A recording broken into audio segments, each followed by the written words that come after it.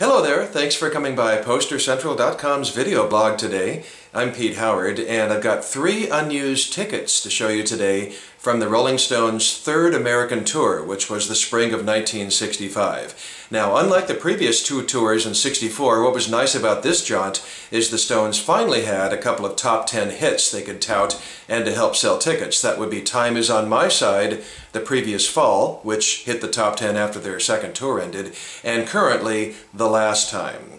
So this first ticket, as you can see, is orange. It's from Ottawa, Canada, and Saturday evening, April 24th of 1965. Kind of interesting the way it's the YMCA, but the way they worded it there at the top, it's YM-YWCA,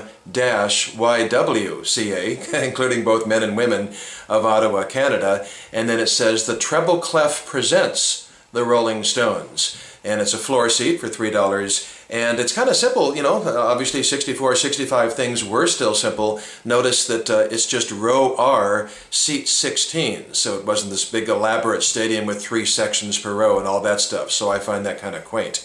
Now, Bill Wyman's book, Stone Alone, which goes into great details about the Stones' whole touring years, said there were 30 cops on stage throughout this show, and they cut the power like 6 times, spoiling the show for everyone. So, you know, hey, sort of typical, I guess, although usually not that bad. But it's nice to have Wyman. He kept a diary and has such good notes. Okay, for the second Spring '65 unused tickets I have here to show you is from Worcester, Massachusetts. It's a green one, quite a contrasting color there to the orange. And this is for Friday, April 30th. And a fairly straight-ahead plain ticket. As you can see, it does say presented by DB Enterprises. I just love these early rock and roll tours where the promoters were different in every city and sometimes fly-by-night and sometimes just fun abbreviations and all that. Wyman didn't have much to say about this show, but what I did manage to dig up to relate to this ticket is a fun photograph taken at that exact show in Worcester, Massachusetts, April 30th of '65, and credit the photographer here, Edward Grasda, took this picture. Okay, so the last ticket's the one I've really been looking for on this Spring '65 tour. Oh my goodness, this thing is, let's see, I don't want to lose my place. Okay, May 22nd, Saturday. You're probably already distracted by the visual of this crazy thing.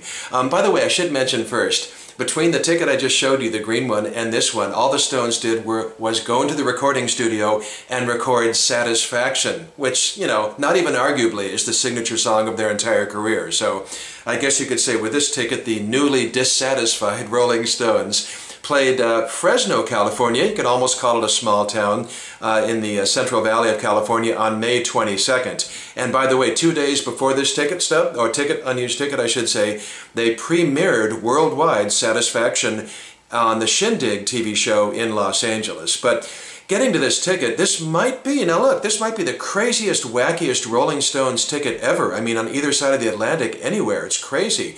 For one thing, the radio station letters dwarf the band names. Look at that big K-Make Presents. It's actually KMAK, but they pronounced it K-Make.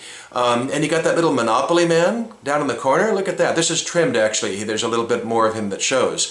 But of course, the wildest, craziest thing about this, besides being such an obvious one-off ticket, is a 10 a.m. starting time.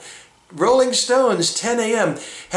Is there any other ticket in Stones history that has an a.m. starting time? Maybe 1 a.m. or a really late start, but oh my God, Breakfast with the Stones, huh? That's just remarkable. That's amazing. Now, the Stones themselves did not come on, however, in the morning, and I actually have first-hand knowledge of this because I'm happy to say that my wife actually attended this show. And, you know, it said 10 a.m., but there were opening acts. And that was my wife of 22 years, Cheryl Hopper of Visalia, California, near Fresno.